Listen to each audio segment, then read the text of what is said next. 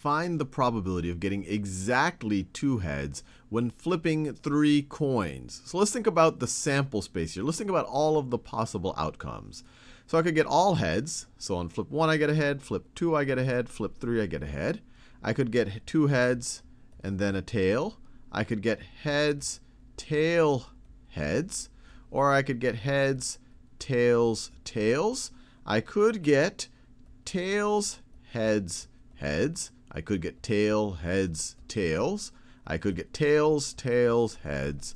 Or I could get tails, tails, and tails. These are all the different ways that I could flip 3 coins. And you can maybe say that this is the first flip, the second flip, and the third flip.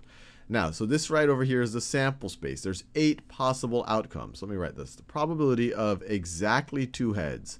Exactly 2 heads.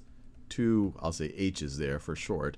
The probability of exactly 2 heads. Well, what is the size of our sample space? I have 8 possible outcomes. So 8, this is possible outcomes, or the size of our sample space. Possible outcomes. And how many of those possible outcomes are associated with this event? You could call this a compound event because there's more than one outcome that's associated with this.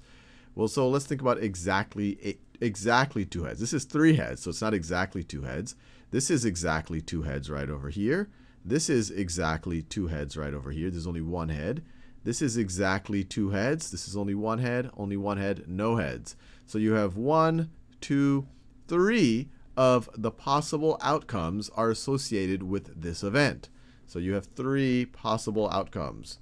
3 outcomes associated with event. 3 outcomes satisfy this event or associated with this event.